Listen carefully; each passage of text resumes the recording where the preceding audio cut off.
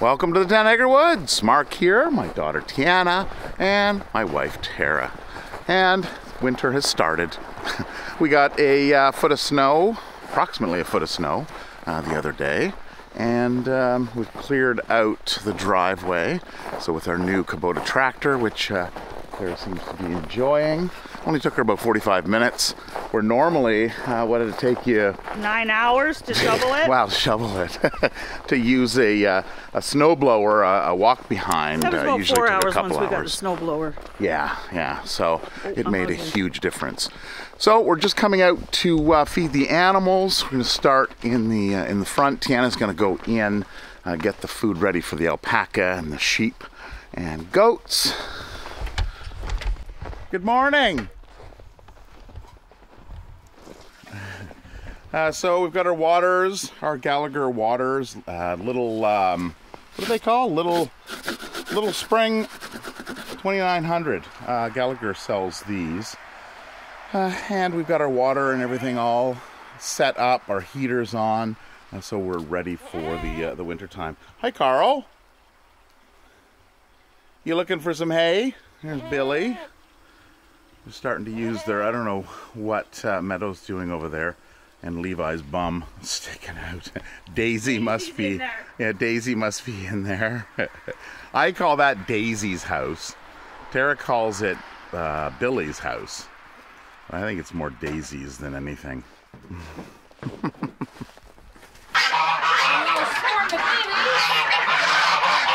Okay.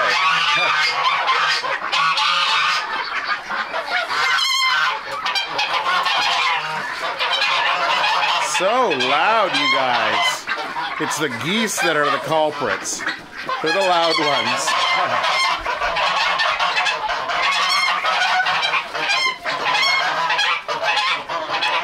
All right, so we got our water. We only give them, we ration their water because, of course, ducks do play in it. And they're all nice and cozy in here. This is their winter home.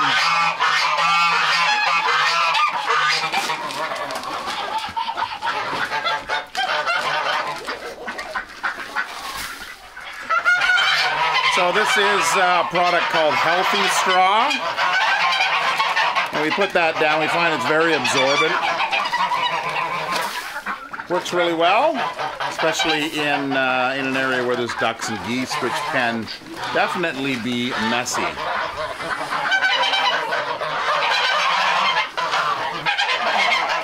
Yeah, all the babies. And there's Fernando.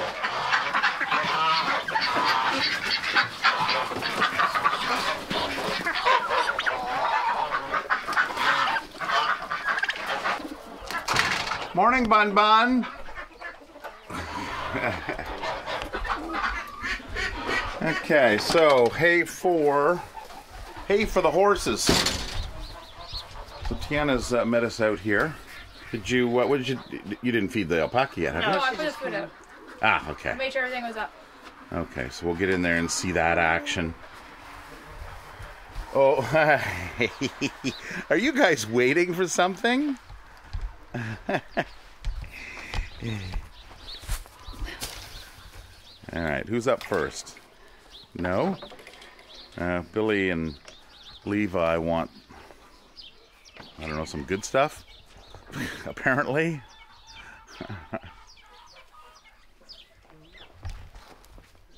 Bull! Bull! You see him give him a little tap? Yeah. You see that? Yeah.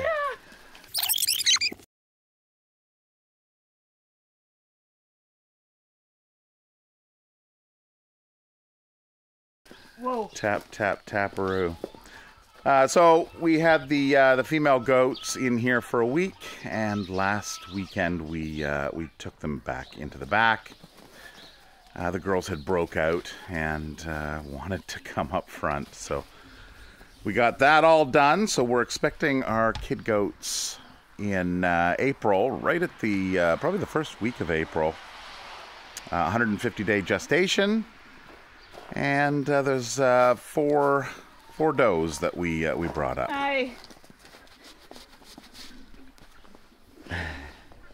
What do you want, Carl?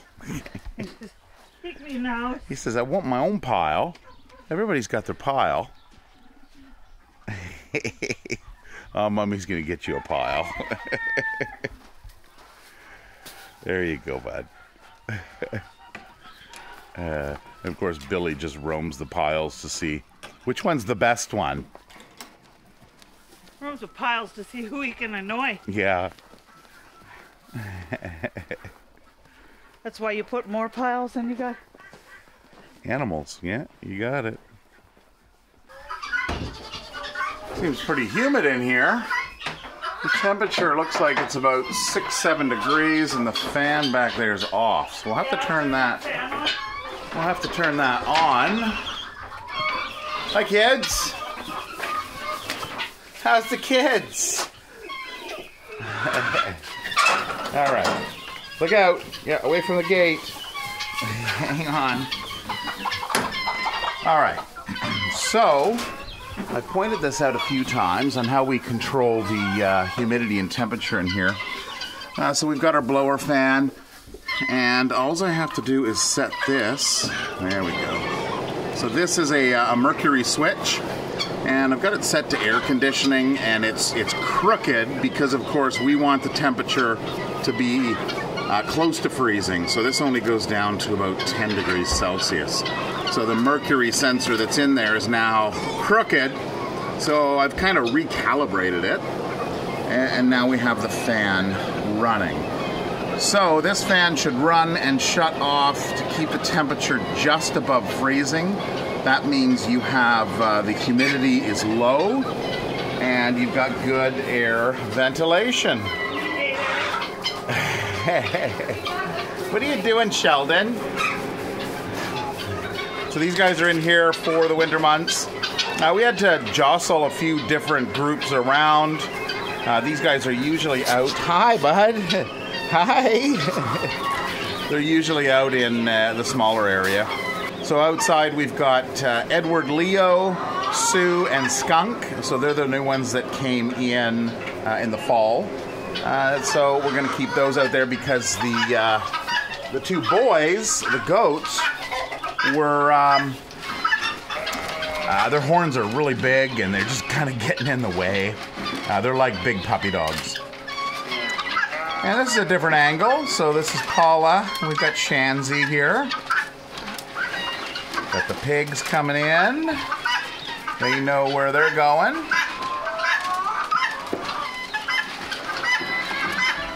We did have some new recruits come in. I don't know if you can see them very well there. We'll go take a better look. But we've got 7 peafowl that came in. And you may notice it's a little dark over in that area. One of them took out one of these lights. We've got 2 lights on the ceiling. And one of them flew up and took out one of the lights.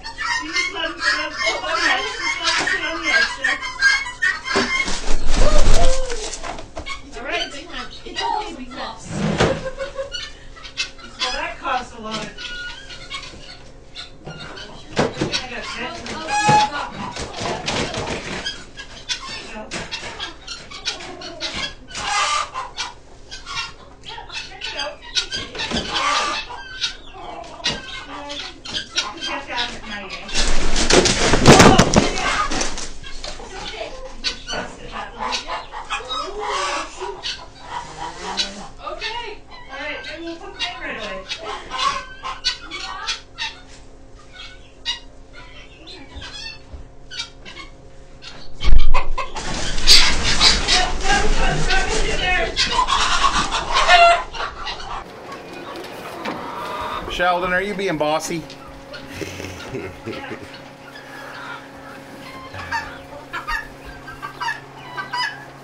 Hi, Snow. They're like, I want to have some of that. Sheldon, you got to share. You got to share. Oh, boy. Guess we need some more containers. We'll bring some more containers out here. Because he wants it all to himself.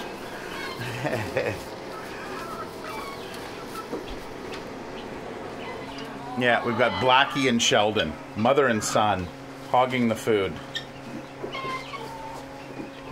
looks like things may be wrapping up over here. Oh, there we go. The door's open. Alpaca are out. They go out so nicely. Yeah. Petey and Piper need a little bit of, come on. Come on, kids. Yeah, you got it all, Piper. You got it all. Come on, Petey, Piper. There you go. Come on, Petey. No, keep going. Yeah, I know there's probably morsels that fell down. Hi, Coco.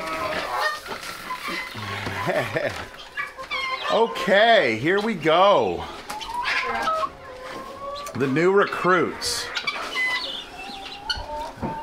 Actually, it's not so loud in here. These guinea fowl are usually really noisy. All right, so we have 4 boys and 3 girls. These are Indian blue peafowl. So you can probably see the difference between the male and the female.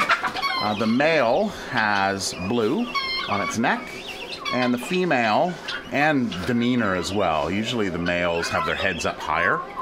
And the female actually has green on the neck. You can see that one right in there. The story with these guys is there was somebody that was getting a farm all up and ready. They want a little hobby farm. And they were getting some animals all ready. And they had to get some inspection for property management or building management, permits and such. And they found out that there's an ordinance against peafowl in their particular area. Now, peafowl, you know, there's probably an ordinance of guinea fowl in that same area because they're loud. But the peafowl have quite the screech. So we had Prince and Princess a few years ago, and we had lost them, and we just didn't get any other peafowl to replace them. But now we have 7 new ones. So we're gonna have to maybe adjust some things outside come spring, and maybe have some of them free range, because I believe these ones were free range, weren't they, Tara? Yeah, they were free range. Yeah. So they are beautiful birds. They do come in all white albino. We had some albino a few years back, but I don't know. Kind of once you get them, they're neat, but there's no color to them. These guys have a lot of color. The pied peafowl are also a very pretty bird. Oh, with the color and the white. Yeah, The so white. there's a blend of white, and you get them, I believe, from mixing. I would say mixing the albino white and the Indian blue. Yeah. So these guys, you can see, don't have their tail. They'll shed off their tail in the fall, and then over the winter, they'll start to grow the tails back. You can see on this one here that, the tail feathers are just starting to peek out. So in a couple months' time, all ready for spring, it will be basically all tail in here. There's going to be a 7-foot long tail, and there's going to be 4 of them in here, so that might make it a little difficult to move around. We'll see how that goes. Okay, everybody is fed. Are we, Petey? Oh, so the 2 Canadian geese that we left outside, you can see here, there's Glenn, that's Gwen. And then Glenn is over there. So they actually made their way in. I guess they came in. I guess all their friends went away. And they're like, well, we want to come in too. So they came in. Anyway, they're drinking out of the water there. It was frozen. So the girls were saying, well, there's a problem with the water because we're getting it frozen. So we've got it plugged in up here, this is kind of a mess because of the pigeons. But there's a ground fault interrupter, same kind of plug that you'll have in your bathroom with the test and reset on it, like the 2 little buttons. And we've got some lights here. These are white Christmas lights, and that's like a smart plug. And it goes and it's wired out to, you can kind of see the Christmas lights go down, and then it goes along the fence. Well, Sue and Skunk have been messing around with with each other. and they've been messing around with the fence because there were some other animals on the other side of it before we closed them in here. and they broke some of the Christmas lighting. So there's obviously a short to the metal wire fencing, and every time that it comes on, it blows. And of course, it comes on kind of once a day at night with feeding, so it can be reset. And then you ask Google to turn it on, and it blows the fuse, and then of course that is hooked up, or blows the ground fault. And of course this is hooked up to it. So we're good to go on this. A little bit of troubleshooting. Hi. I guess that's Glenn. So Glenn is the first one and Gwen is the far one. They're still a little scared, which they should be because they are wild birds. But we'll allow them to stay in here because, well, I don't know if Gwen can fly because she was shot in the spring. She's looking a lot better than she did when she came in. Well, and they can get out if they want to get out. Yeah, and they can get out the same way they came in. Glenn had what's called pinwing or angel wing, which seems to have grown out, and we had put a band on the wing to help the feathers grow in as they should. So he seems fine, but they may just not want to go. It's like, oh, we like it here, which has happened in the past. We've had Canadian geese in here, and they stay one winter, and then they leave the next fall. So we'll see what happens. All right, so everybody's tucked in here. Everybody's good. We've closed the gate. I talked about this last weekend. There's a couple reasons why we closed the gate, and one of them is Pedro. Oh, here they are right here. Pedro and Juanita. So they were the last two alpaca to come in, and their coat is very short. So we left the coat longer on the alpaca that were here. That looks like Jasper, I believe. Yeah. So his coat is thicker. Their coat is not as thick. So they went and sheared them too late into the summer. They should have just left them as they were and then shear them next year. I think we're going to be shearing every 2 years because these guys don't really grow their coat very fast, and we want to make sure that they're fine during the winter. So, them going outside, which alpaca do, they go out, they go into the snow, into the rain, because they don't care, and they get wet. So we don't want these guys to go out and get wet and get a chill. Normally you are supposed to shear them every 2 years, but we were shearing them every year because it was very hot during the summer. Yeah, yeah. Well, and one year, we just gave them a haircut. Yeah, well, we did that again this year. Well, you gave them a haircut. Yeah. You spent, how many hours did you spend on that? I had 8. That was... I remember it being 9 hours yeah, on Tara had a spot in there, and she sat down, and she just kind of bought special clippers. Yeah, a little snip. And it took, where somebody takes what, maybe 20 minutes? Well, it's because she decided... Oh, no, the professional? Yeah. 5 minutes. Is it 5? Well, they got to 5 flip them and... Lie them down, roll them. It's because she decided to do it on a hot day, so the alpaca was sweaty. Yeah. So the hair was all wet. And that was another thing, damp. yeah. So if the hair's damp, it's harder to shear. Yeah. Because it sticks together. So that's how we learn. We do I didn't things know around the here. impact of the humidity. Yeah. Yeah. So that's one of the reasons why we've locked the other ones in. Well, and you notice this year, I left them pants. Yes. Because their legs, when they lie down, Well, I and want them to be warmer. Flies too, right? Yeah, flies. So the flies were getting down into their feet, and we wanted to make sure. So that's why they've got a nice little special haircut. Yeah. So the other reason why we closed the gate is last weekend I mentioned that we had a deer that got hit on the highway and then went back to the pond area on the neighbor's property and died. And we had lots of crows back there. Now this week, the girls... Crows, hawks, yeah, eagles. the girls were here, and I would come home from work, and they would say, oh, and actually the one was still in the tree. 2 golden eagles. So I took a picture of the bald eagle. and for those that don't know, my spirit animal is the bald eagle. So for the last 3 weeks, I've had bald eagles all around my house. I know how dangerous they are to the animals, but they're beautiful, beautiful. Yeah. Well, and the golden eagle. So Tiana took a couple pictures. of, there was a golden eagle. Was it just one or was it a No, couple? It was just one that was there at the time. At that time, Yeah. but the total when I was sitting like between 10 and noon, 2 golden eagles and Yeah. 8 bald eagles, Wow. 1 baby. And of course the crows were also over there, but of course Yeah. they weren't going to be anywhere near those big boys. There was only about 5 on that carcass back there, but then a week ago there was another one hit on the highway and it died in the right. front ditch, and that's when they all showed Yeah. up. Yeah. Everybody's coming to the 10-acre woods for dinner. Right?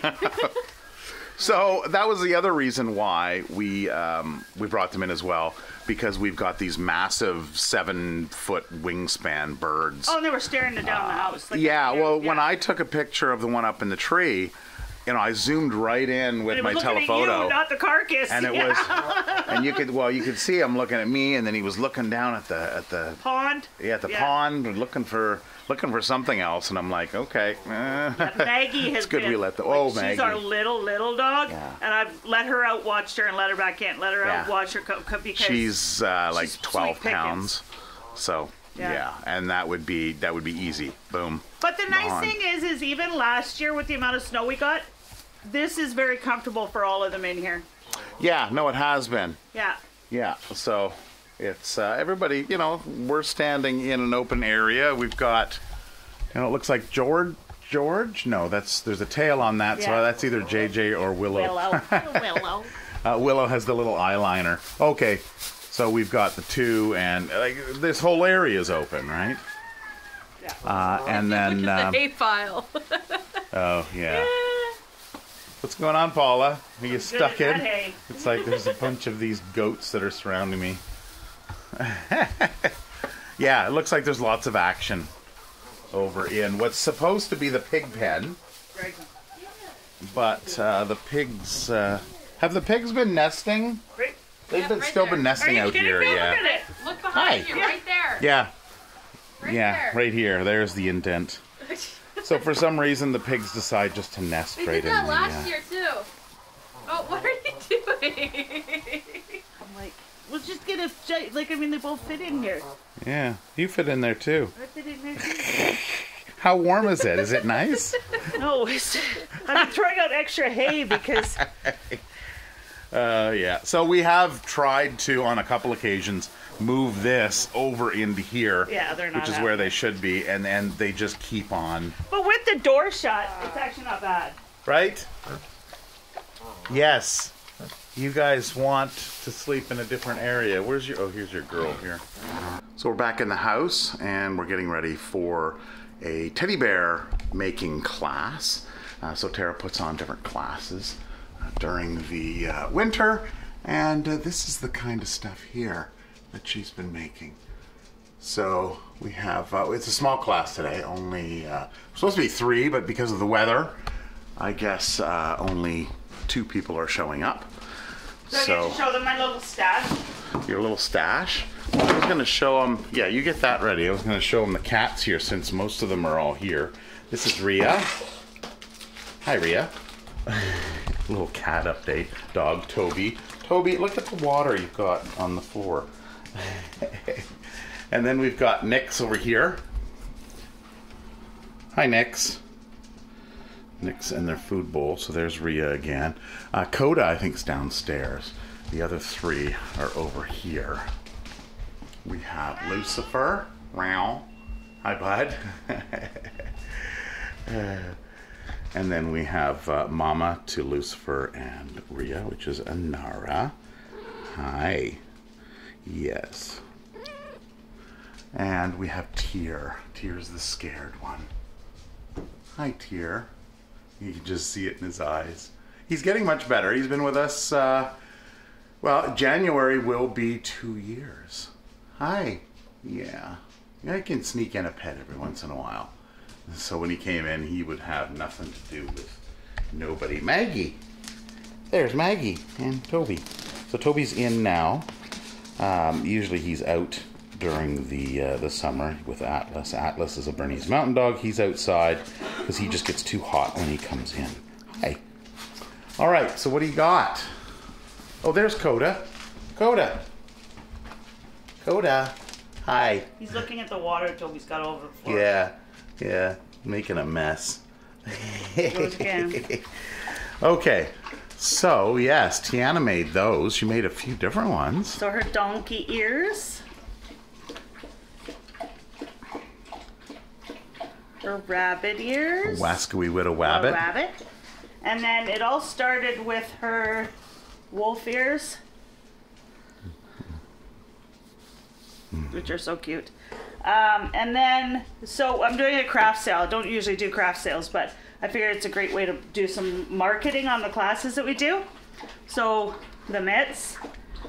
So there's, we made 3 different sizes. And then our slipper socks, which are made with the wool.